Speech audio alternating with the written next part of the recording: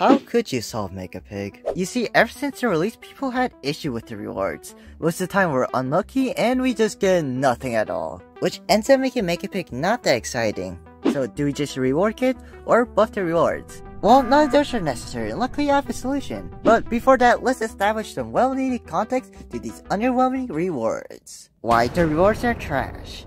Well, during the end of 2023, Brawl Stars was changing where we get our rewards. They wanted to make it more accessible to everyone, like in daily star drops / brawl passes, which they buffed significantly, causing the resource to move away from Mega Pig. And the reason why a lot of us are pissed was that Club Shot was removed when Club League got deleted, which used to be our club progression back in the day, giving a ton more rewards. Technically, even a free Mythic skin, that used to be a Club League skin, even before Mythic skins was a rarity. Now, this was way before they changed their model of making progression more accessible, but at the end of this Mega Pig fiasco, we did get buffed overall in progression itself. Except Mega Pig became underwhelming to balance the scale of the amount of progression, so we can't really mess with the amount of progression here.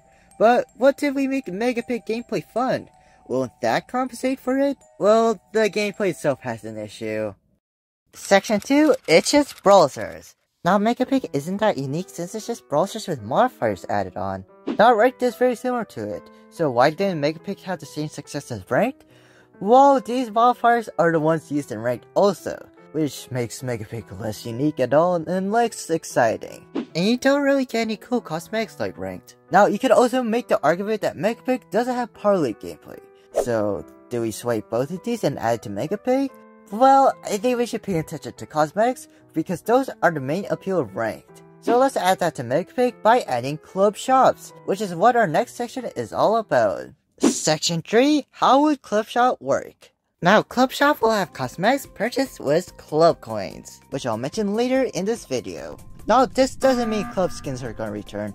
I think people would rather have freedom, so you can buy anything you want straight up with bling in the shop. So that's what's gonna be in the Club Shop for skins. But while skins are off the chart, they could add exclusive pins, sprays, and maybe some battle cards. That could be pretty cool. And to keep this relevant, they could of course keep adding those cosmetics, and make certain cosmetics come at certain time of years, like a winter exclusive one, or what about a summer exclusive one? But what about that club coin currency I mentioned? How do you earn them? Well, Section 4, Club Coins.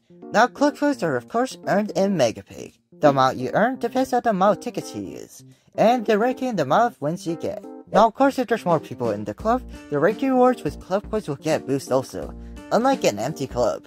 This is so people don't create clubs just for club coin grinding. So your Mega Pig size doesn't matter at all, which will make this very accessible for anyone. I feel like this will give more of a reason for people to do it, but here's another exciting feature they can add.